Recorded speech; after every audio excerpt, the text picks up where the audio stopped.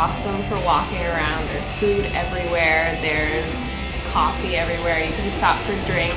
Whenever I can, I like to walk around along the river to get wherever I'm going, or I like to walk along Palm Ave or through the parks.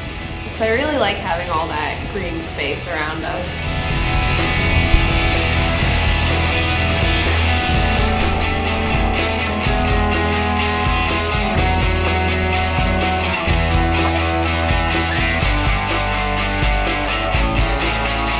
When we say that the BAC and the Back Bay is an extension of our educational experience, we mean it. The Back Bay has an iconic street life. People come from across the country and the world to see it. Not only do we value applied learning and learning that happens outside of the classroom, but we really prioritize it.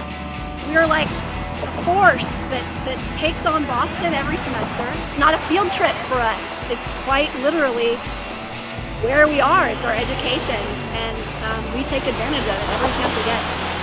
The Back Bay reminds me of South Beach, and it kind of gives me this flashback of home where you can walk around and interact with people, going out there and socializing, getting to know everyone. It's great because you get one idea of what everyone's like here, and then when you go out there you realize it's totally different in a good way.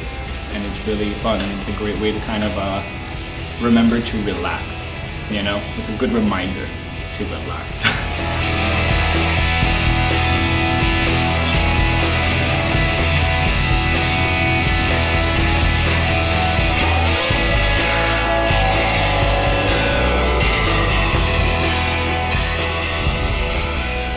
Think of the Back Bay as your campus. It's urban.